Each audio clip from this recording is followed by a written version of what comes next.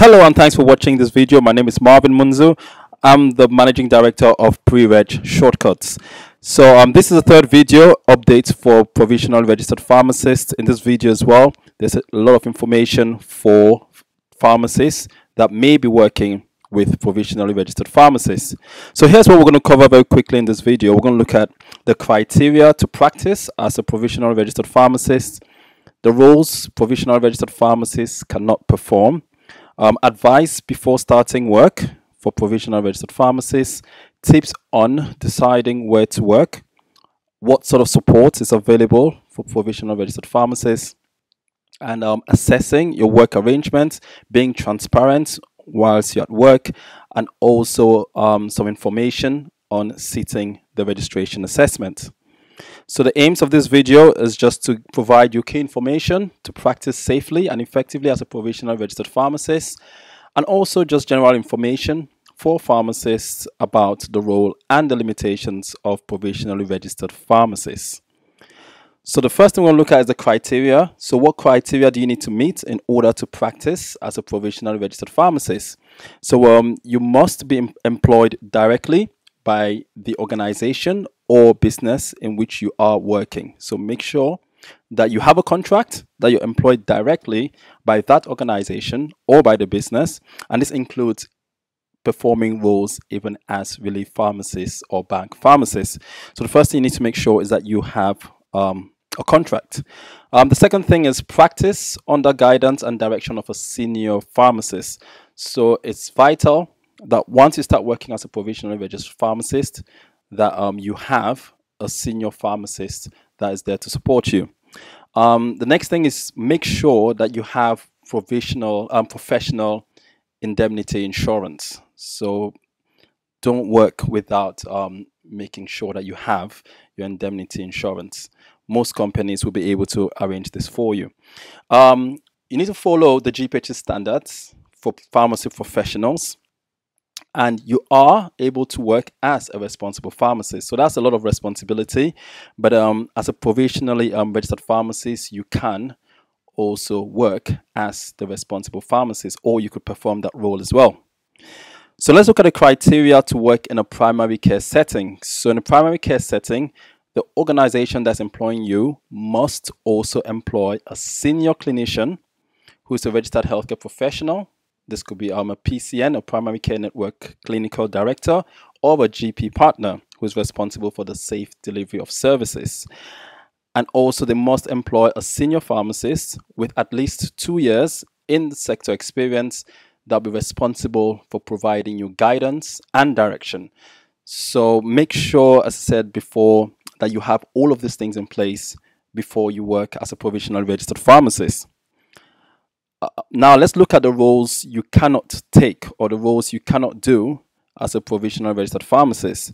So the first thing is you cannot be a superintendent or a chief pharmacist. So these are roles that you cannot take.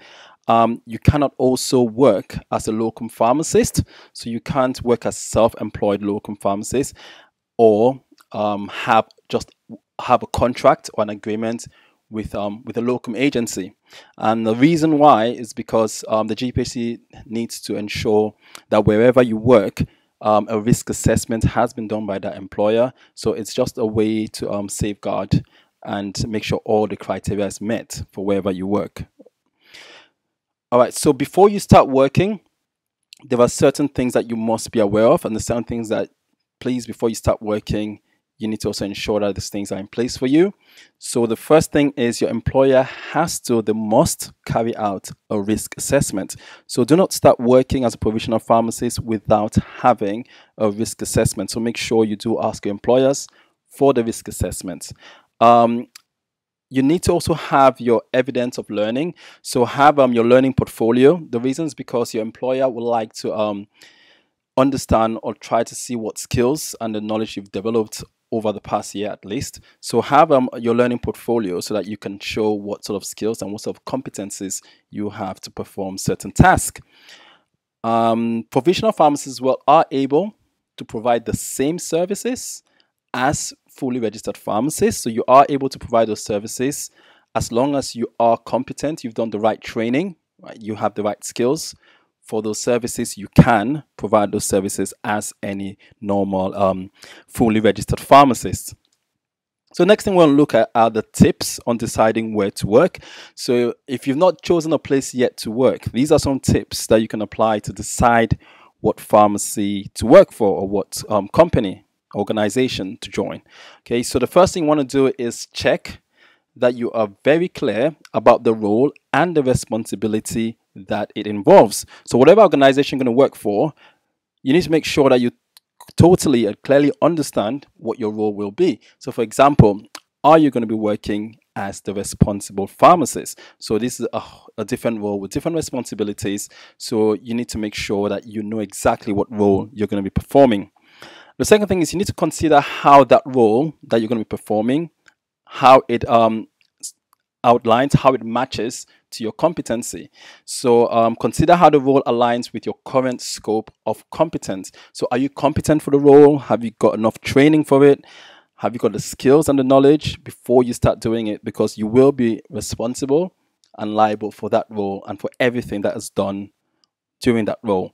So make sure that you understand the support that is available to you.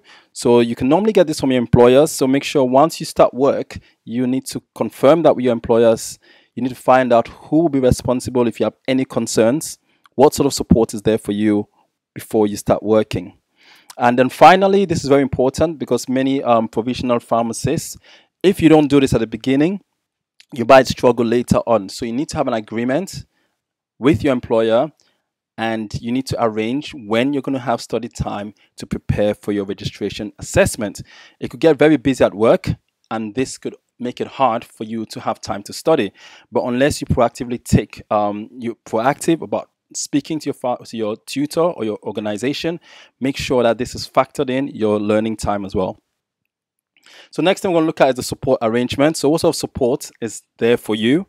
So for provisional registered pharmacies, we have the first support is practicing under the guidance and the direction of a senior pharmacist. So I mentioned this at the beginning, that you need to have a senior pharmacist that will be responsible for guiding you and giving you the support that you need. This pharmacist has to be contactable at all times, so you should be able to contact them. This could be by email, by telephone, video call, any sort of method, but you need to be able to contact them.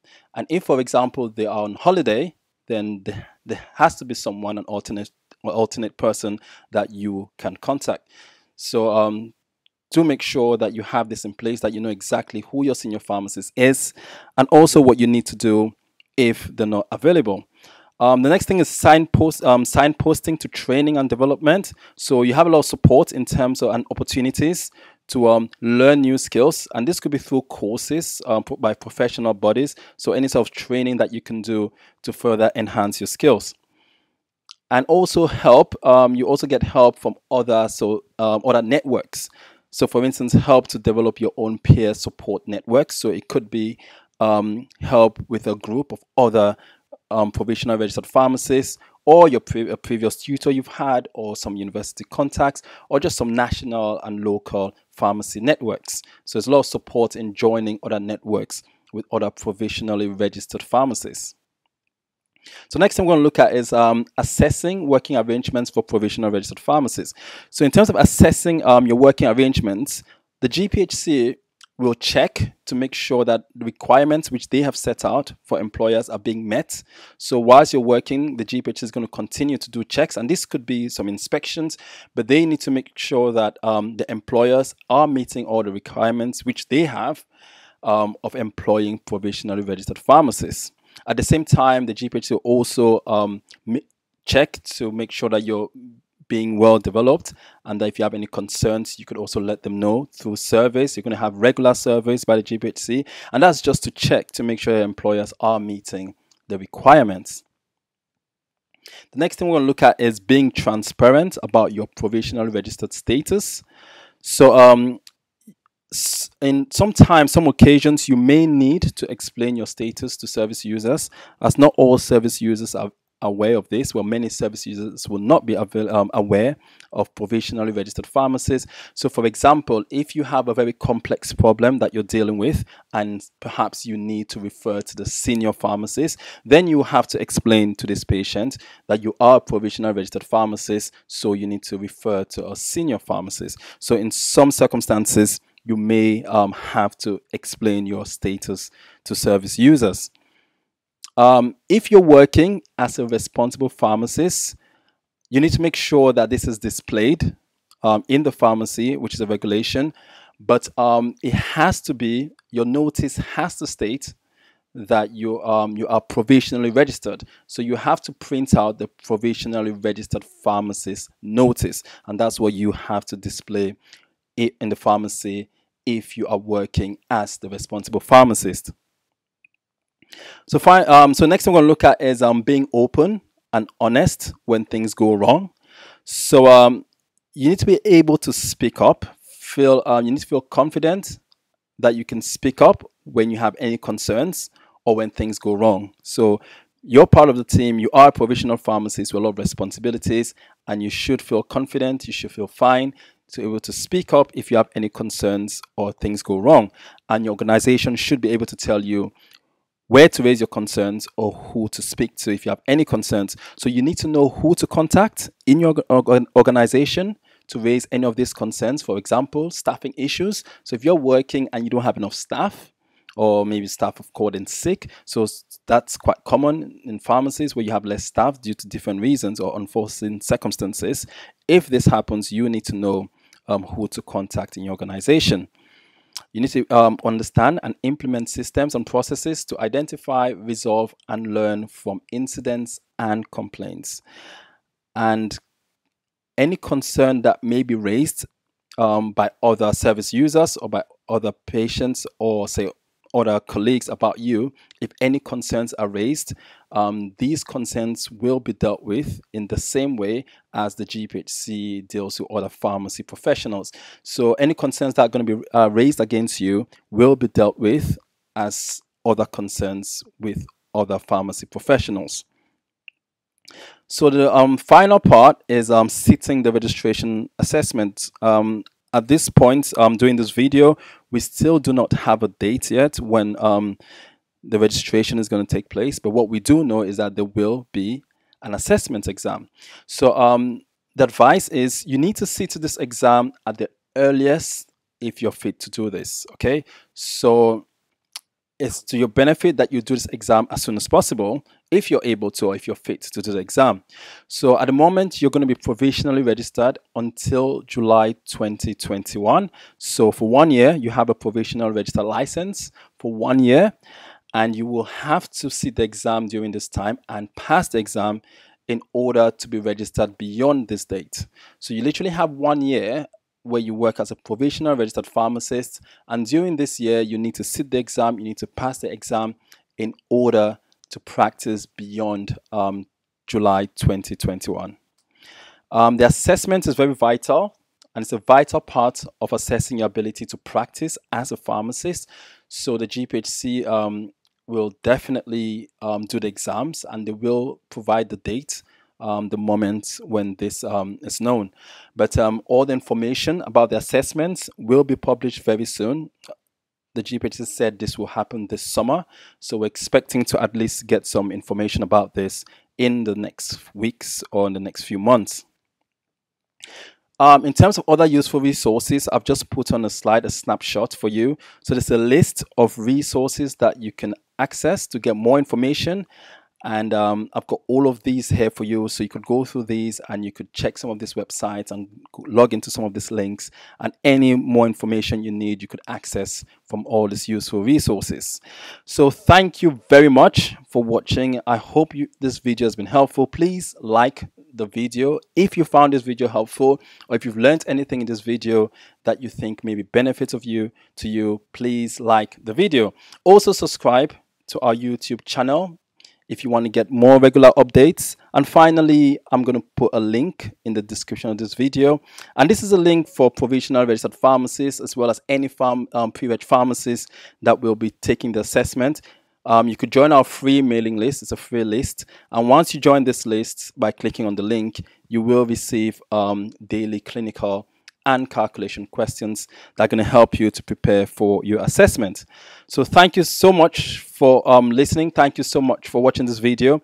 I hope this video has been helpful. All the best in your exams. All the best in your provisional registered pharmacist year. And look out for future updates. Thank you. Bye.